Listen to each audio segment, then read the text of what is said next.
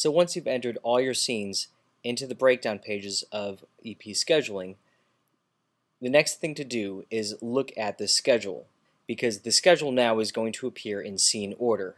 That's actually a very useful version, because when you're looking at a shooting schedule, a lot of times you'll have to refer back to the order in which the scenes appear. When you're looking at a shooting schedule, you may actually need to see it in story order. In Movie Magic, there are multiple versions you could save. You could save story order, you could have shooting order, and those can coexist in EP scheduling because you're allowed to save multiple strip boards. So, first thing you can observe is that there are multiple colors for each movie strip. The way it works is this. There are four main colors that you're going to work with. White for daylight interior, yellow for daylight exterior, blue for nighttime interior, and green for nighttime exterior. The other strips you're going to see are the end of the day and banners that you're allowed to add where you can add custom data. Now visually, when you're looking at this, it seems like you'd want to put the end of the day note at the beginning of the day to say, here's day one, and then show day one.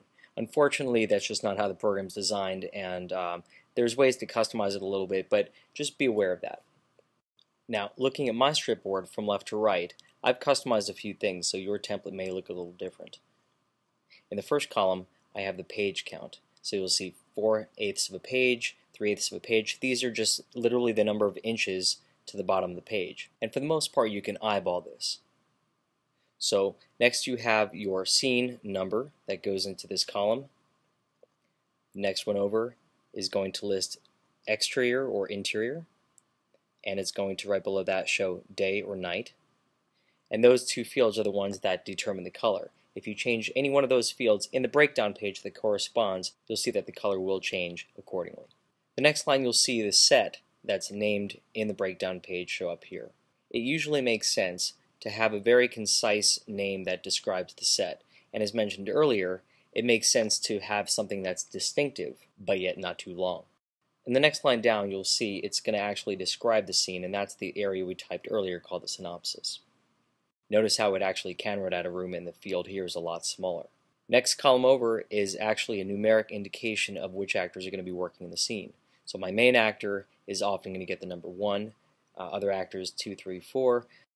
By indicating it here, it's just basically a shorthand that helps people see who's going to work on which day. A little bit over from that, I actually list the background actors and the quantity, and that's a feature that you can customize in Movie Magic, but I believe that the default templates do not have that built in. And in particular, if you have a scene with 100 extras, you're going to want to put that on the schedule so that everyone's aware it affects catering, right down to the parking lot. How are you going to fit 100 cars plus 45 crew members and so on when you're only really shooting all the other days with about 45 crew members in general. So that's really the idea of this whole process, is to communicate to people what they should be ready for. It might be something that's going to happen in a few days or a few weeks or tomorrow, but essentially it's a workflow, and this is your business plan. Now that we've described what we're looking at, it's time to actually take this idea and put it in a shooting order. It's pretty well-known information that movies shoot out of continuity order, meaning that they might shoot scene 27 and 39 in the same day and skip around, all mostly because you're trying to shoot out a location, be done with it, and then move to the next one. So before you proceed dragging strips around, you're going to want to go to the menu item called Stripboard Manager, and there you're going to duplicate your story order script, rename it, and now call it Shooting Order. Once you've done that, go back to the strip board, pull down the new strip board you created, and it's time to start dragging and dropping. The idea now is to group all your scenes into their common items. The way to arrange strips on a strip board is to start by grouping things. So all your sets of a certain kind are going to be in one area. All of a bedroom, say, is going to be shot out. Everything that happens in the park is going to be shot out. So the idea is to shoot a set entirely and never have to go back to it. It's one of the biggest errors that filmmakers do, is having to return back to set, because a lot of times that location is just going to look different. Maybe it's not available. Maybe the homeowner thinks that it's worth 3 times the amount it was the first time you shot there. So you really want to be able to be done with it completely. So within those sets, next you want to arrange by interior-exterior. Usually if you need exterior shots and it's early in the week, you're going to be shooting those during the daytime, assuming it's a daytime establishing shot, or a scene that just happens to take place outside.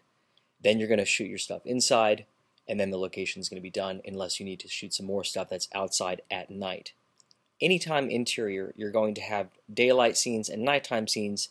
Generally, you're going to shoot your daytime stuff first, your nighttime stuff second, but even if it's nighttime outside, you're just going to mask the windows. That's most common and most efficient. Now that you've put all your scenes in the order of priority, you can certainly and should put all your scenes in numerical order for whatever remains. Of course, that's going to help with the momentum of the actors, the continuity of the story, and while a lot of people want to shoot in continuity entirely throughout the whole movie, it's just not practical, but here's where it really does happen. It's honestly up to the director at that point to throttle the actors in the story to be at the levels that they need to be. And to shoot in continuity really can cost the director his story because he's just not shooting as much film, he's just not shooting as much actor performance, the company's changing the locations a lot. It's just not the best way to make a film, and most filmmakers will not shoot in continuity order. Even though it's an impulse, it's certainly not the best 9 out of 10 times. Whether it's a big budget or a small budget, most schedules are going to generally flow in the same way.